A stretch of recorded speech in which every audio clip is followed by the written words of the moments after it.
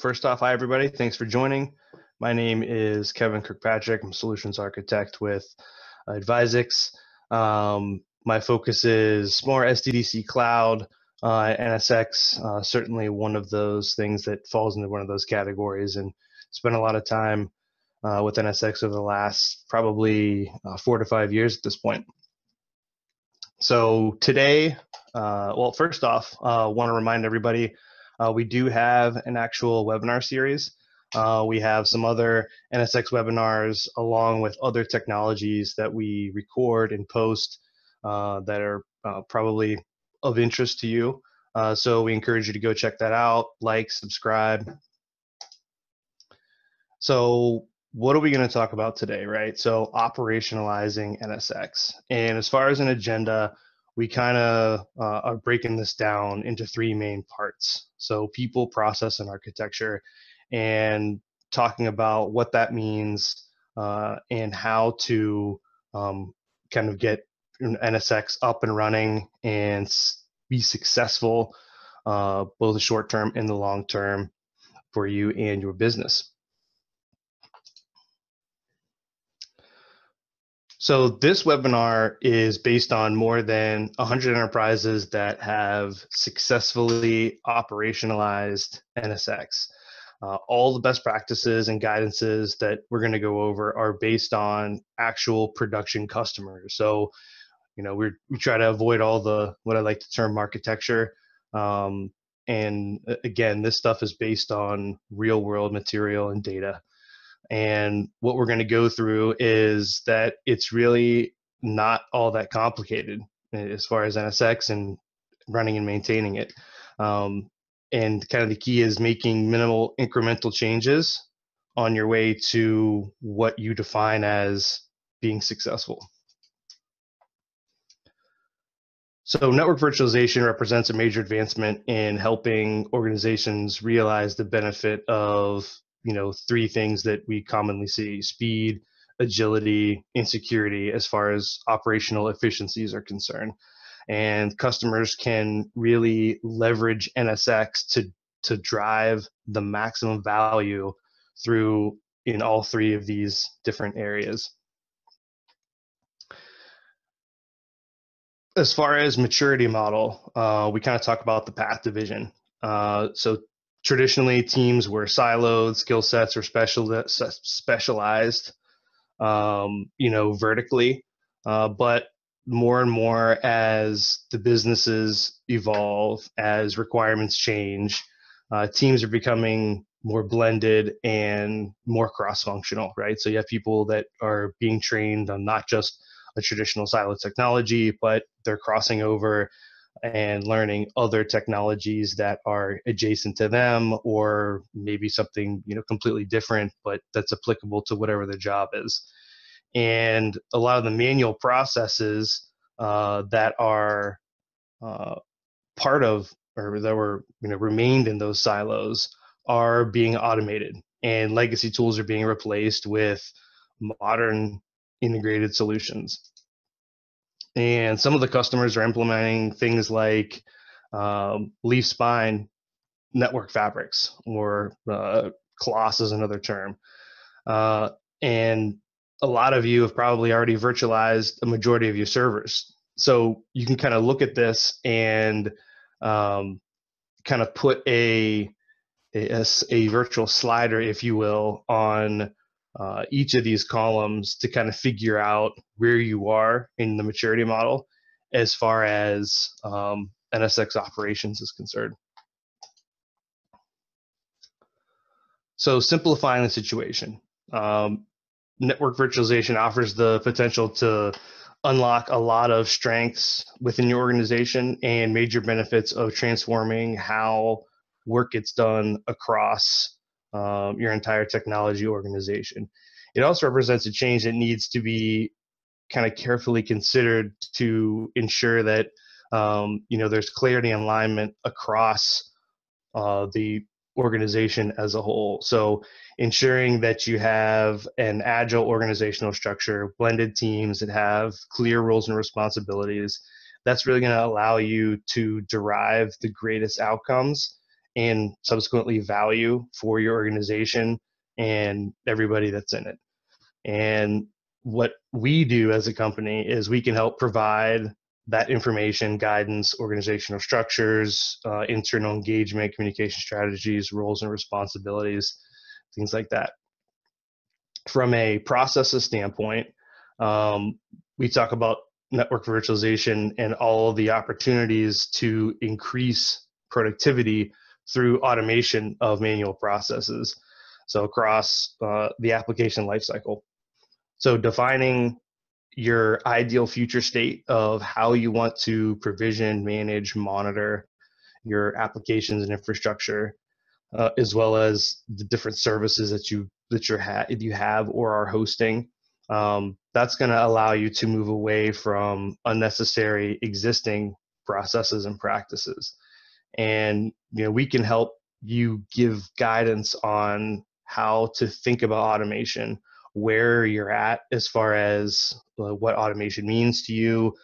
Customers are kind of all across the spectrum. Maybe one technology silo is more automated than another. So we can kind of help evaluate that on where you're at, process management, tooling, in various use cases that might fit your requirements. From a technology standpoint, one of the main advantages of network virtualization is decoupling of network and security functions from the underlying physical network infrastructure and providing that abstraction into the virtualization layer. So this allows you to better architect and manage your infrastructure, from now and into the future, a lot more flexibility in that regard. And what we can do is provide guidance on architectural best practices, incremental implementations of your infrastructure, periodic rollout of new capabilities. So again, kind of helping on where it fits your use cases, and then what the required architecture and design is for that.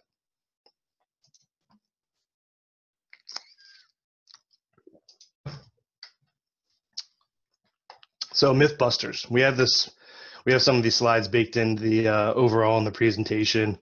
So what are some Mythbusters, right? Myth 1, software-defined data center is going to automate me out of a job. So this is and not necessarily just in network virtualization, but across the board in other technology silos, that's one of the number one things that we're always hearing. Well, you're going to automate me out of my job. And that really couldn't be further from the truth. You're not going to be automated out of your job. You're going to be focusing on automating repeatable tasks and develop and maintaining policies and blueprints, planning for the future. So you're going to be shifting that, firefighting, so to say, into things that are more strategic. So absolutely not going to be automated out of a job, just refocusing on things that are more pertinent, that is driving that speed, agility, flexibility. Myth 2, network functions will be absorbed into the virtualization team. It's kind of obvious, especially with things like NSX. There's always a very tight relationship with almost any SDN solution and the virtualization platform, whatever you have on the floor, whatever it may be. But your job is certainly not going to go to the virtualization team, right? So network and security engineers, they're always going to have to continue performing their existing job functions. It just might be with a new set of tools, a new set of integrations. So again, certainly not moving that control away. It's all about giving and retaining that control. But again, like we talked about, cross-functional teams, getting maybe a little bit more familiar with things that you traditionally haven't been more familiar with, and how does that apply to help drive agility and speed. Myth 3, a virtual overlay is going to make my job more difficult. So overlays certainly do not make someone's job more difficult.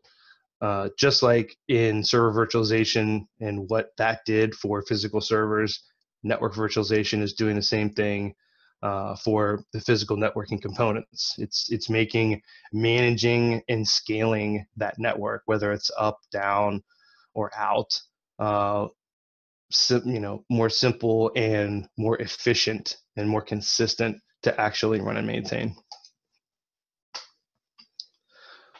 So in the traditional hardware-defined data centers, siloed approaches, they typically work really well, right? So as the organization matures into more of a private or hybrid cloud, your teams are going to need to be more blended, and they're going to be almost forced to be more blended. So cross-training of each discipline is really becomes a necessity, from operations folks to engineering to architecture and design. These things are no longer being architected and implemented and maintained within your traditional silos: compute, storage, networking, security, virtualization, platform, whatever nomenclature you might use in your own organization. But let's just start at the top from a design perspective. You're taking, you can no longer just design something that is specific to that silo. It's about taking a look at the big picture, what the impact is on your other customers internally, being your other IT teams, and coming up with the best solution that kind of meets the business requirements as it applies to the entire IT organization.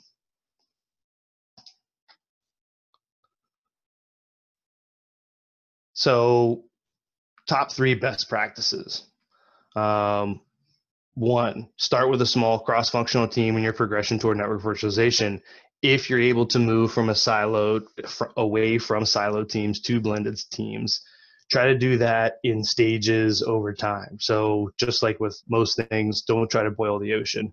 Start small, get familiarity on how that's going to work, get some success, and then start scaling that out over time. Number 2, align with a shared strategy that has well-defined goals, objectives, measures, incentives, etc. So your team should have a service-oriented approach and be collectively responsible for the entire service delivery lifecycle. So from business requirements to operating, managing a really high-quality production workload that's backed by actual SLAs. So again, if you could summarize that, it's really all about business requirements and making sure that they're well defined. 3, it's also wise to evangelize the product across the different lines of business or even the entire organization. So the goal is to build a critical mass of people who support the project and to establish a platform as the de facto standard of the way things are going to kind of be operated going forward. So that shared interest, share interesting stories between peers in the business, and most importantly, successful IT outcomes of the actual project.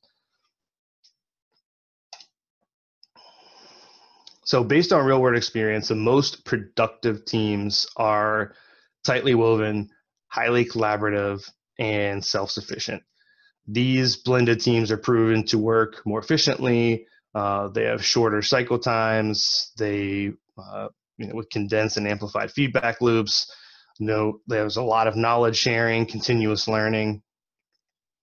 And those are the type of, high impact teams that are the most successful. So career growth and opportunity. When evangelizing networking and security on your project, explain the potential personal and professional growth. And this is kind of something that's underrated and I think overlooked a lot in IT when we talk about new technology. So as you virtualize and automate the infrastructure, the networking security staff, they're going to gain more time to work on new and interesting projects as you're automating and streamlining a lot of the stuff. And it's going to allow them to focus on strategic initiatives that are delivering higher value to the business. Okay, so moving into the next, the second area, process and tooling. And in this section, we're going to explain the impact network virtualization has on operational processes, describe the steps you should take to dissect and understand your existing processes, and make recommendations on how to evolve your processes and tools to take advantage of virtualizing your network and security operations.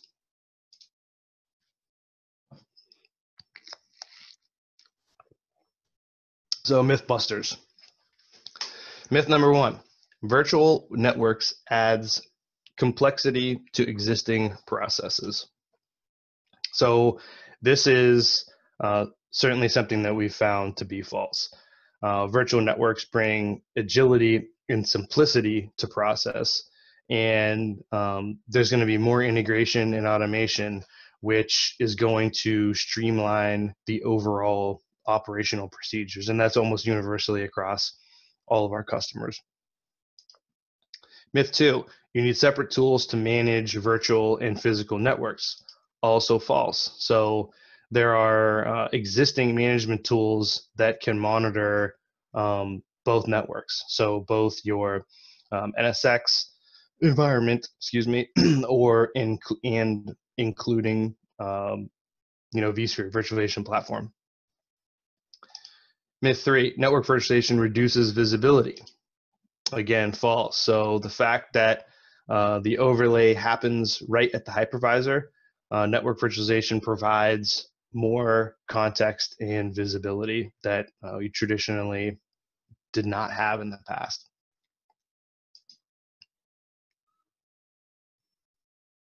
Okay, so moving into top 3 best practices. Number 1, don't simply retain all existing processes with NSX, network virtualization, and security. So doing so will degrade the benefits and cost savings you're going to otherwise achieve. What you really should do is identify and understand all of your existing network and security processes, understand the impact network virtualization has on them. Things like application provisioning, configuration management, change management, capacity management, incident and problem management. You want to understand how these processes work today from end to end and how they can be simplified and streamlined via automation and orchestration. And you'll find that existing processes or steps can be significantly streamlined or even deprecated in a lot of cases. And even, on a lot of the customers that we work with, they are just by nature kind of focused on one area. And when you start kind of piecing together what it might take to automate that, it really kind of opens up and everybody kind of really starts understanding what that looks like from front to back. And that's when you really start, leveraging the power of automation to drive a ton of value. And after you've taken a thorough inventory, determine your priorities for automating these networks and security processes. For quick wins, focus on addressing areas that are of high value and low effort. Don't try to streamline too many processes at one time. Choose one to get started there and then grow that out. And then finally, the hypervisor is ideally and uniquely positioned at the boundary between the physical and virtual worlds. So because the NSX vSwitch sees every packet as it enters and leaves a VM, it provides the highest level of visibility and context. So that's, again, really correlate all those fluid relationships between applications, virtual networks, physical networks, and beyond. And I always like to tell customers, think of it as you look at from a networking perspective, look at your physical switching infrastructure. And if you were to combine your physical switch ports and all of your virtual switch ports, the vast majority of your networking are virtual switch ports. That's, most of your network ports are in that realm. So having something that's closest to that is going to allow you to scale your overall environment beyond, much further beyond where it's at now. Excuse me. So high impact. NSX really gives you a great reason to assess how you're doing things today and to find a better, more efficient way to move forward. So fixing all processes that might feel daunting, but again, it's really about taking an incremental approach to automating your processes to avoid paralysis, right? Paralysis by analysis. I always just like to say that. Learn and continuously improve. So we talk about continuous delivery, continuous improvement, those types of methodologies. Those are great ways to move forward. And policy-based provisioning of networks and security brings agility and eliminates configuration errors. So again, automation and higher visibility are other key benefits of NSX. A rich ecosystem of tools, right? So at the bottom, we have a lot of the native capabilities of NSX, the REST API, syslog, IPFix, port mirroring, traceflow, the central CLI. And from a VMware perspective, we have a lot of native tools that VMware provides to monitor the overall environment. So that visibility throughout the stack. So vRealize Operations, NSX Management Pack, vRealize Log Insight, the NSX Content Pack, and then the vRealize Network Insight, which is an overall networking in flow visualization utility that you can leverage for full visibility between your physical network and your virtual network, including the NSX overlay. And you can use it to create security rules, monitor application flows. There's a ton that you can do with Network Insight that a lot of tools out there actually don't provide. And of course, there are also partner tools that integrate with NSX. So Riverbed, NetFlow, Gigamon, NetScout, EMC, all partner tools that natively integrate with NSX, depending on what your use case and your requirements are. Okay, so moving into the last major section here, kind of focusing on architecture. So here are some architecture myth busters. Myth 1, tightly integrated system from a single vendor is the best approach. A tightly integrated system from a single vendor is not always the best.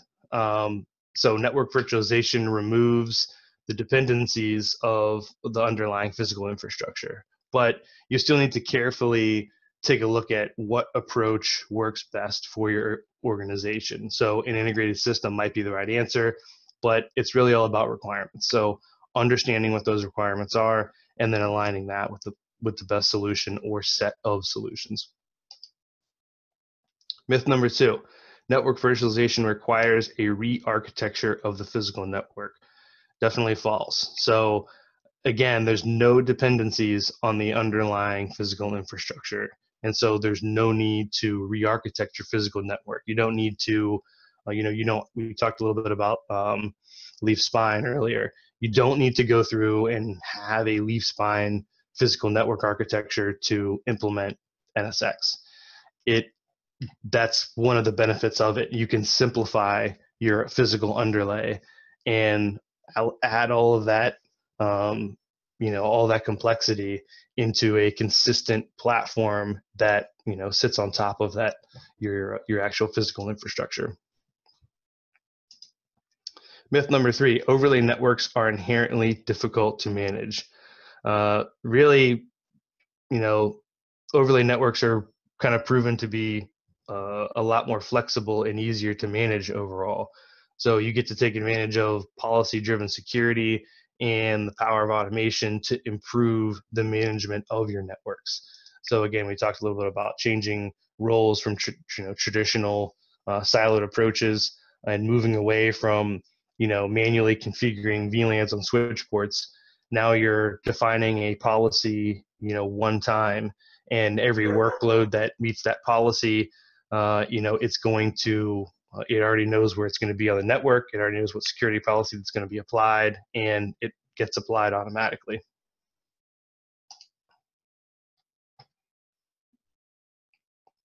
So moving into best practices, NSX is not an all or nothing proposition. So NSX virtual networks don't require changes to the underlying physical network like we just talked about. And it can transparently coexist with existing application deployments on the physical network. So, from an organizational standpoint, you have the flexibility to virtualize portions of the network by, adding hypervisor nodes to the NSX platform or to your virtualization platform. So you don't, again, that's one of the things that we kind of help customers with a lot of times is defining where to start and allowing them to onboard onto the platform as it makes sense to them. With NSX, the actual physical network architecture is designed simply for connectivity and performance. So again, we kind of just talked about this, but from a physical standpoint, it's all about that abstraction. So maybe not right this minute at the time that you implement NSX, but maybe further down the road that equipment is depreciated, comes off lease, whatever the case may be. Maybe it allows you to recoup some unnecessary costs by simplifying that physical underlay because it's really just providing connectivity and performance. So that may be as simple as an L2 fabric that you're already using or an L3 fabric based on leaf spine. You can kind of pick and choose, where you want to go. NSX is going to give you the flexibility to do that. And it doesn't impose hard requirements on where L2 boundaries are drawn. So configuration changes to the physical network should be relatively infrequent because it's just providing connectivity among the hosts. So high impact, right? So decoupling of network services and topologies from physical hardware has enabled layer 3 leaf spine fabrics to become widespread. So this allows you to establish a common platform with the same logical networking, security, and management model.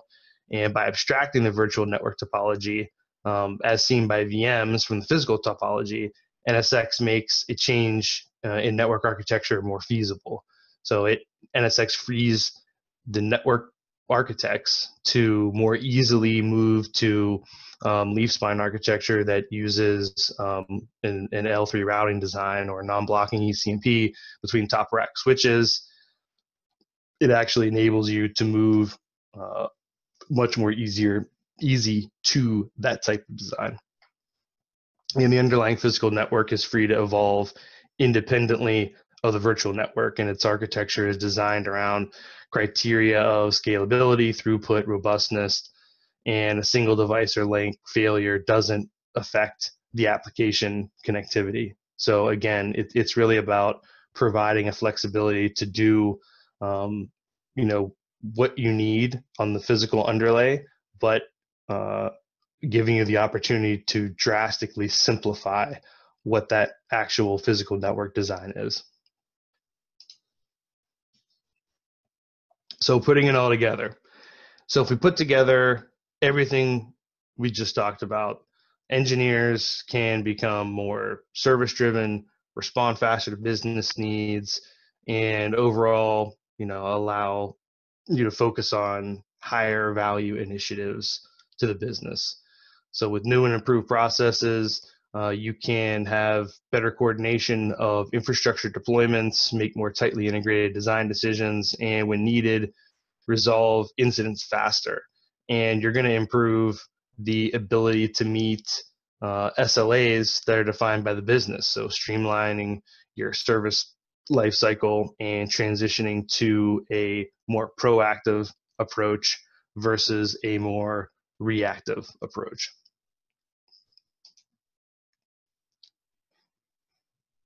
So some of the things to remember. Operations transformations results in big outcomes and rewards. And That's something that we see universally.